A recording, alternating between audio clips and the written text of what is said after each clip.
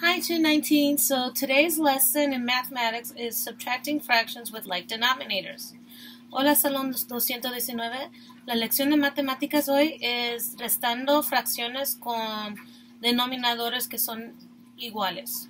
Así que vamos a empezar con a solve and share. Let's start with the solve and share that you had in your book. So on the solve and share, they said that Leah lived 8/10 of a mile, while Josh lived 5/10 of a mile. I want to know how much further Leah has to walk to school than Josh to get to school. Así que, what would you do to solve this problem? It's very simple. If you ever want to find the difference is the answer in subtraction. La diferencia es la respuesta en restando. Así que vamos a restar estas dos fracciones. We're going to subtract these two fractions. So let's go ahead and do that right now. So I have 8/10 minus 5/10. So we first start off with subtracting the numerators, which are 8 and 5. And that gives me 3 for the new numerator. Now, as for the denominator, el denominador, we are not going to do anything with it. We never ever add or subtract the denominators when we're working with fractions. Nunca sumamos ni restamos dos fracciones si son iguales. So 10 will stay the same. So Leah has to walk 3/10 of a mile more than Josh. Así que Leah tiene que caminar 3 décimos más que Josh a la escuela. So this is from the solve and share in your math book. So let's go straight to the next page, onto the next lesson. Let me erase the board so we can get started.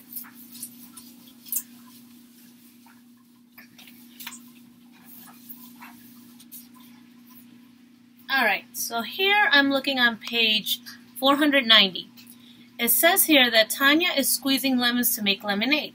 The recipe calls for 5/8 cup of lemon juice,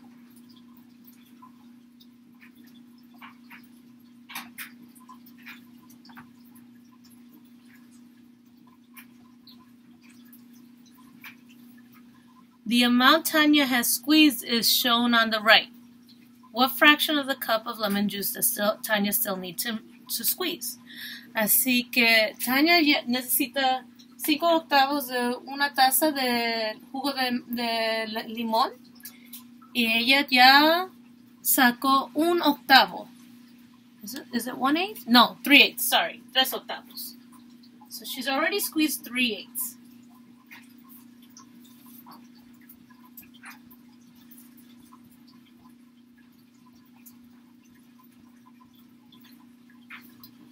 So now we are supposed to subtract that to find the difference. Again, otra vez estamos buscando la diferencia. So to do this, I repeat, we start with subtracting the numerators. So we're going to do 5 minus 3, 5 menos 3. That will give me 2. Again, I repeat, never, ever add or subtract the denominators when we're doing addition or subtraction. Así que el 8 se va a quedar lo mismo. And your answer is 2/8. Now for some of you who are very clever, you should also know that 2/8 can be simplified. Podemos simplificar la respuesta.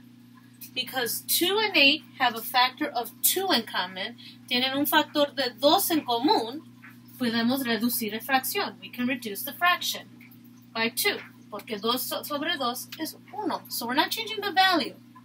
We're just making the numbers smaller. So 2 divided by 2, 1. 8 divided by 2, 4. 2/8 or 1/4 are both correct.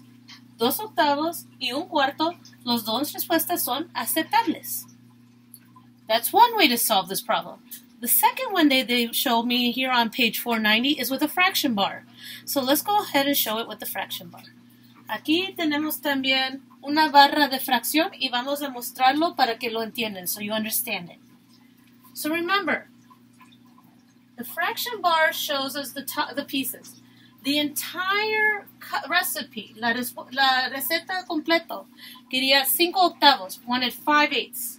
So 5/8 goes on the top of the fraction bar. The part that she squeezed already, el parte que ella sí ya sacó, era 3 octavos. So we put 3/8 here. And then you have to solve for n. Tenemos que resolver para n. So again, it's the same procedure as before, but now we can write an equation. Podemos escribir una ecuación.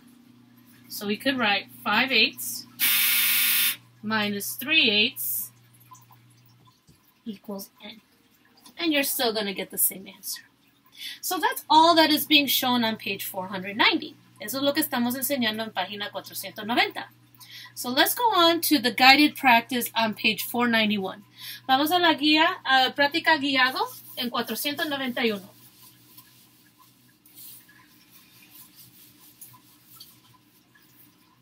All right, so here we have Jesse has a bottle that contains 7/10 liter of water. He drinks 2/10 of a liter. Jesse says he has half a liter left. Is he correct? Explain. Así que primero, the first thing we should do is figure out how much he does have left before anything else. Antes de empezar, vamos a revisar cuánto de verdad él tiene que sobró. So he had originalmente, he had 7/10. He drank 2/10. Él tomó 2 décimos. Again, we're trying to find the difference, so we're subtracting. Estamos encontrando la diferencia, así que estamos restando. 7 menos 2, 7 minus 2 is 5. 10 minus 10, never, because it's a denominator, so we just carry it over. So we get 5/10. Well, he says that he has half a liter left. How in the world did he come up with that? If you guess simplifying, you're absolutely right. Si adivinaste que estamos simplificando, estás correcto. That's just like what we talked about earlier. Lo que hablamos de antes. So, what would he have to divide 5 and 10 by to get to, well, 5 to get to 1 and 10 to get to 2? Very good. 5 is the correct answer. 5 dividido por 5 es 1. 10 divided by 5 is 2. So, based on what we learned on equivalent fractions, I would say that Jesse is correct. So, we were going to write, yes, Jesse is correct.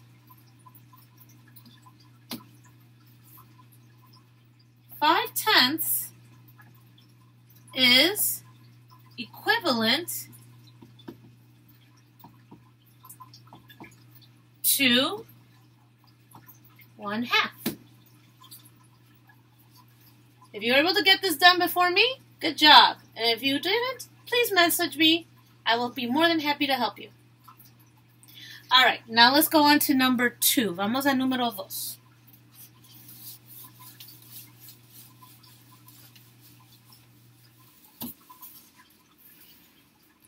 Number 2 says, subtract 4/10 from 9/10. What addition sentence can you use to check your answer? Así que tenemos que restar 4 décimos y 9 décimos y después escribir qué problema de sumar podemos usar para revisar nuestro trabajo. Okay, please do not be fooled. Do not put not 4/10 first. It is 9/10 first. So we're going to do 9/10 minus 4/10. And you should have gotten 5/10. Easy enough. But now, what is the addition problem that we can make from this? Because remember, subtraction is an inverse operation of addition. Recuerda que restando es una operación inverso de restando. I'll give you a hint. All you're going to do now is do 4/10 plus 5/10, which will give you, you guessed it, 9/10. Very good. And that's the answer for number 2. Now let's practice the rest of the problems. Let's see if you can finish before Ms. Sosa finishes. A ver si ustedes pueden acabar el resto de la práctica guiado antes que yo. So,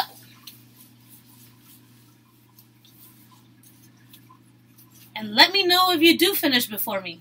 On your mark, get set, go! All right, 2/3 minus 1/3.